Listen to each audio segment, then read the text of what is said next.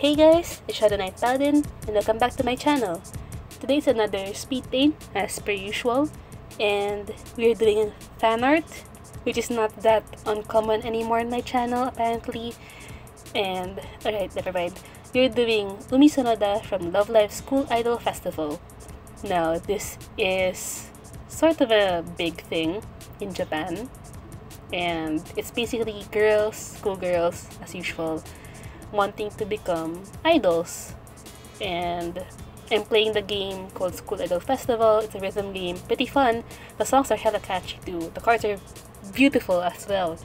And my favorite girl from Muse is Umi. And I haven't really played the Akuro side yet since I'm attached to the Muse girls, and I really love the Muse song repertoire. So I'll get to Akuro some other time. Especially since all of my cards that are max leveled and are idolized are Muse characters, so I'll get to Akuros in the future. Right, so let's actually get to the drawing. Sorry if my voice is like this. I'm not going through puberty. Rather, I still have a bit of a cold, or the residue of a cold, so my voice sometimes just fails. So please forgive me. So the main goal for this live stream / speed paint was that I wanted to play around with Clip Studio Paint, and this is a program that's pretty famous now since it's from what I remember, the creator of Paint Tool Sai teamed up with the Manga Studio team to create this new version. So in the US and Europe, I think it's called Manga Studio 5. Yeah, it's called Manga Studio 5, either the Pro or the EX. And in some other places like Japan, it's called Clip Studio Paint, even though this is the English version. So I've had this program for several years now. Maybe when I started picking up steam around 2 to 3 years ago, I got it. But I was sort of intimidated by the interface because there's a lot of stuff to look at and like, oh shit, I can't deal with this much things to adapt to, so I didn't use it, but I just had it in my computer. So basically, it's Manga Studio. You're able to do comics, manga, whatever you need for that kind of work, but you're also able to do illustrations, paintings like this, and there are a lot of handy tools to aid you with that. So, as you know, if you've watched my channel on Speed Paints, I use Paint Tool Sai. And I thought it's about time that I try out other programs just for the hell of it. And once you get used to Clip Studio, it's actually pretty robust and it's actually pretty good. Your first roadblock when getting to Clip Studio Paint is the interface. It's very overwhelming, there's a lot to look at, there's a lot of windows, and you're just like, how much stuff do I need to learn? What's the learning curve? Turns out the learning curve isn't all that big. So if you're used to Sai, my chair needs to be replaced. Anyway, if you're used to Sai, you're used to like the streamlined, easy to understand interface, especially if you get the English patch for it. Right. And when you get to Clip Studio, you have so many brushes to choose from. Like you have a oil paint brush, you have watercolor, you have pastels, you have Inja ink. So you're just like, what the fuck? So the first thing that I did before starting this entire live stream was that I tested out all the brushes first. So I tested out the brush pen, like the G pen, the calligraphy pen, see what would be the best to transition from. So I'm using the G pen, which is the most common pen that they use in manga from what I know. It's fairly straightforward. It acts a lot like your normal brush tool or your pen tool in Sai, so it's the closest. And then for coloring, you have stuff like watercolor brushes, oil paint, and Inja ink. What I'm using is the oil paint because that's what seems to be the most similar to the one in Sai, which would be your normal brush tool is oil paint basically. Watercolor seems to have a little bit more of a, it's a little weird, so I'll try that in some other video. But I'm using the oil paint brush, and then I made a custom oil paint brush based on the default that makes it a bit more blendy, so I can do the blendy thing like this. So you have a bucket tool, you have a gradient tool. Basically, if you're familiar with Photoshop, add that to Sai, and then add the sum to Manga Studio, and then you get Clip Studio.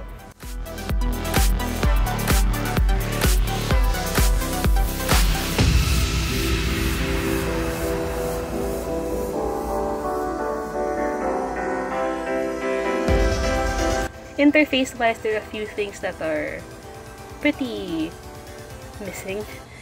Like, in Paint Tool Sai, you have this scratch pad thing under your color wheel if you have it enabled, and you can mix colors there and it won't affect your drawing. Since that doesn't seem to exist in Clip Studio Paint, you have to do the mixing on your own, and I do kinda miss that. The pen tool, your vector tool, it's pretty robust actually compared to the one in Sai, except it's not as functional as the one from Illustrator, so it's just really meant for making lines and stuff like that. So it's not meant to be like to create icons and vectors. You need Illustrator for that, but it's fairly usable.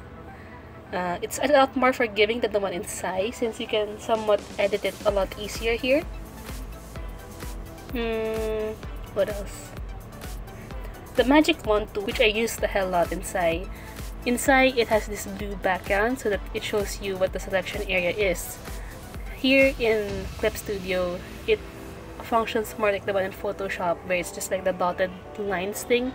And I actually do prefer the one from Sai, since it's a lot easier to understand which areas you've already highlighted and which you haven't.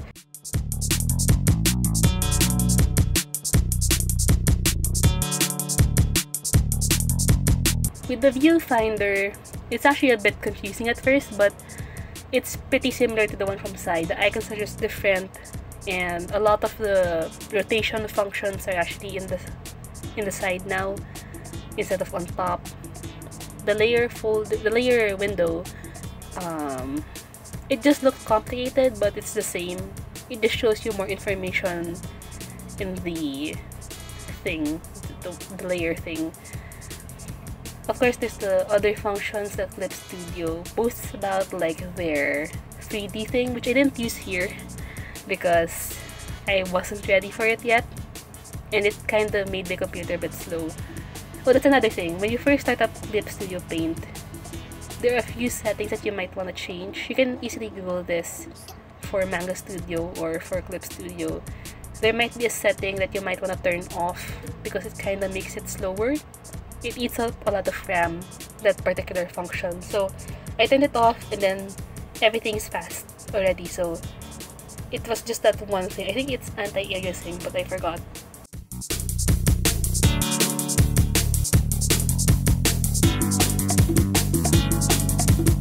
Alright, one thing I did need to get used to was, or what I did need to customize was the shortcuts. Mainly, I made it similar to my setup with Sai. Because in Sai, my pen tool was N, my airbrush was B, I think. G was my fill. H was my flip canvas. Except in Clip Studio, it's a bit different, so I had to customize that, all of it. Oh no, I'm running out of time, crap. What else? Regarding the window layout, I also had to customize that. That's one good thing though, it's super customizable. But if you're easily intimidated by that, it'll really intimidate you. I kinda was for a while. Because it really takes your time. I took around an hour just to customize everything to be as similar as Sai as possible. And then there's the matter of actually testing out the brushes. So that was like a whole festival of things to do. Performance-wise, it's great. It's very precise. It's also a lot smoother than Sai from what I feel. Like, one swish with the pen, the distance that it covers is actually a lot more than the one in Sai. Also, pen pressure I think is a lot more smoother and a lot more evident here in Clip Studio. Even though I didn't make use of it as much, but it's a lot similar to how I would do line art in traditional works, that the pen pressure and precise precision is the same or very close. What I do feel, however, is that Clip Studio Paint would work so much better with a Cintiq or a Leon tablet that's on screen instead of a flat tablet thing that's the tablet for the screens of the tablet itself. It would work so much better because of the precision. While Sai, I feel, is a lot more forgiving towards the normal tablets that's just disconnected and stuff like that. Oh no, I've been out of breath, cap. What else? There are a lot more features now that are handy. It's actually quite similar to Photoshop actually. Except this one's a bit more Illustrator friendly, I feel. Because you have stuff like the filters, like the Gaussian blur. You have some graining effects. You can do your multiply, addition, divide, layer filter. What do you call those? Those layer effects, you can actually do them here now. And there's a lot more things you can do, which you can see what I'm doing with the glass right now and play around with that.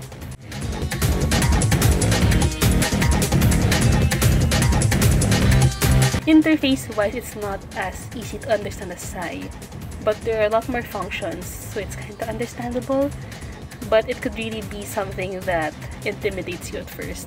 But once you get used to it, once you play around with it, it's actually pretty easy to get into. Okay, I didn't run out of time. Okay, what should I talk about? With this piece, I wanted to play around with doing more backgrounds and trying to do backgrounds that don't take away the attention from the center focus, which in this case is Umi. So I just really wanted to do detailed backgrounds, and I was watching some YouTubers for digital artists and they do it, and I'm like, how the hell do you do that shit?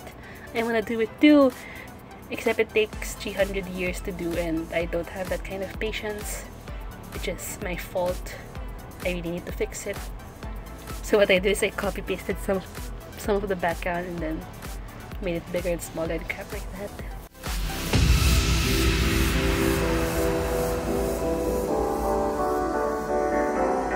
Other than that, Clip Studio Paint is actually pretty good. You just need some time to get familiar with it. It's not an easy thing to be familiar with. You really need to test every single brush, understand which brush works best for you, and also understand and remember that there are brush settings that you can play around with. My advice would be to duplicate the brush first before you play the settings. Maybe next time I'll play around with some other features like the 3D modeling aid thing, and then maybe in another video I might do a manga page look thing, like using tones and stuff like that, because I tried doing a manga with this before for a comic class, and so I'm fairly familiar with it. It was pretty good. I just need more time to play around with certain things.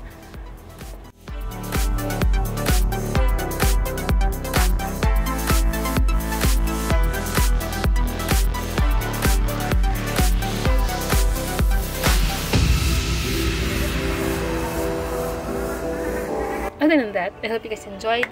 I really talked a lot even though it's really hard because of my stupid cold. I hope you guys enjoyed. Please follow me on Tumblr, Instagram, DeviantArt. Like and or subscribe. Yeah, first, like or subscribe my channel if you haven't already. Then follow me on Tumblr, Instagram, DeviantArt. And I'll see you around.